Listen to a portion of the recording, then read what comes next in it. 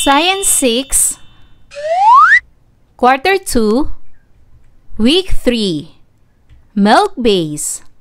Let's learn about parts and function of digestive system.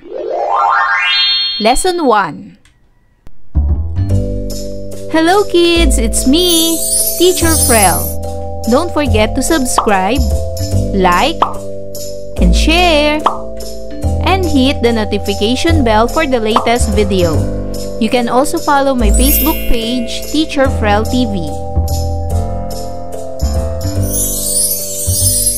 For today's lesson in Science 6, we will discuss about the parts and function of digestive system. This is Lesson 1 of Week 3.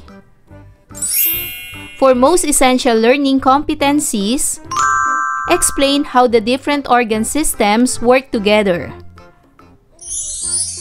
Digestion is the process of breaking down food into nutrients which the body uses for energy, growth, and cell repair. It consists mainly of a long muscular tube called the digestive tract. This starts at the mouth, continues via esophagus and stomach, to the intestines and ends to the anus. The system also relies on the pancreas, liver, and gallbladder to help digest the food. Here are the different organs of digestion.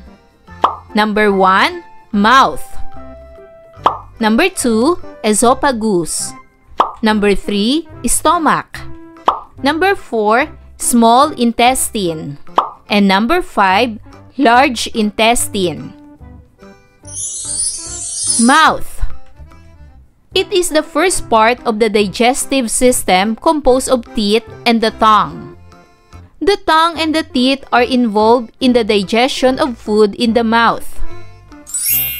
There are different kinds of teeth and performs different functions in the digestion. The first one is the incisors, the front teeth with sharp edges for biting and cutting the food. The second one is the canine, the pointed teeth which grip and tear the food. The third one is premolars. They crush and grind the food. And the last one is molars, the flat teeth used for chewing the food. Another organ is the esophagus. It is a long muscular tube that connects the pharynx to the throat to the stomach. The walls of the esophagus is lined with smooth muscles that contracts rhythmically to move the food through the digestive system in the process of peristalsis. Another organ is the stomach. It is a large J-shaped organ at the end of the esophagus on the left side of the body. The capacity of the stomach is 50 ml when empty and can expand up to 2 to 4 liters when full. The end of the stomach has a sphincter muscle that closes and opens to allow the flow of from the esophagus to the stomach. Another organ is small intestine. It is the long coiled connected from the stomach. If it is stretched, it is about 7 meters long. It has villi, small like finger projections that protrude in the lining of the intestinal wall to increase the absorptive area. The absorption of the nutrients occurs in the small intestine with the help of villi. There are 3 parts of the small intestine. The first one is duodenum. It is the upper 20 cm connected to the stomach. The second one is the jejunum. It is about 2.5 meters long. And the third one is the ileum. It is the longest half-coiled through the abdominal cavity. The last 20 or 30 centimeters of the colon are called rectum. Another organ is the large intestine or colon. It is a large coiled tube attached to the end of the small intestine. It is only about 1.5 meters long, which includes the colon, rectum, and appendix, and twice as wide as the small intestine. The last 20 or 30 centimeters of the colon are called rectum. Now, let's proceed to learning task 1. Identify the organs of digestion being described. Select your answer from the list. Do this on your answer sheet. The organs that you are going to choose are mouth, large intestine, esophagus, small intestine, and stomach. Number 1. A long coil connected from the stomach. What organ is this? Very good. The answer is small intestine. Number 2. A long muscular tube that connects the pharynx to the throat to the stomach. What organ is this? Very good. The correct answer is esophagus. Number 3. A large J-shaped organ at the end of the esophagus on the left side of the body. What organ is this? Very good. The answer is stomach. Number 4. Is the first part of the digestive system composed of teeth and the tongue. What is this? Very good. This is mouth. And number 5, a large coiled tube attached to the end of the small intestine. What organ is this? Very good. The answer is large intestine.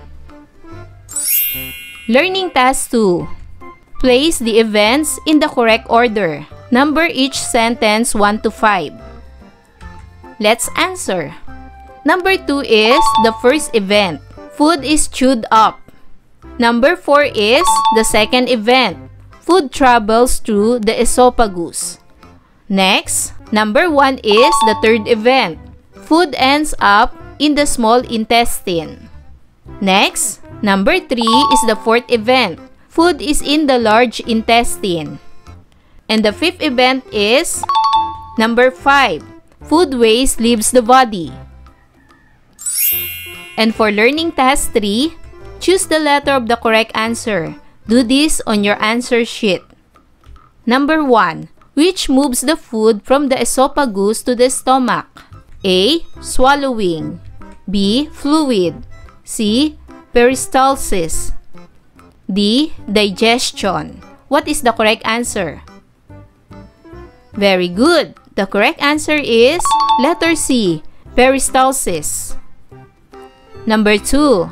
It is the organ where digestion starts. A. Mouth. B. Small intestine. C. Stomach.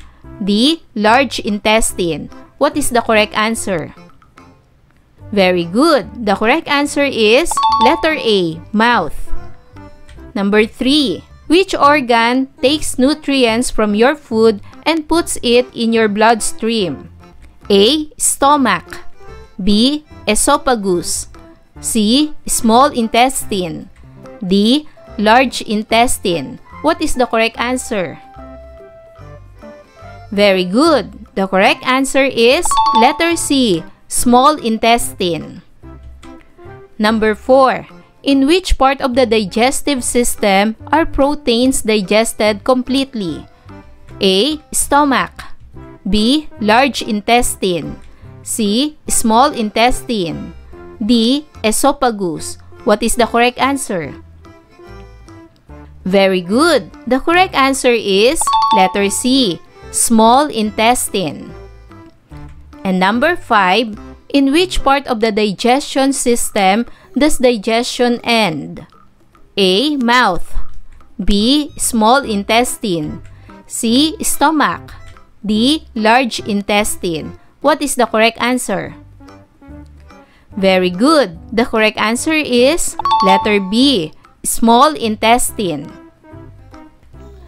Remember, digestion is the process of breaking down food into nutrients which the body uses for energy, growth, and cell repair.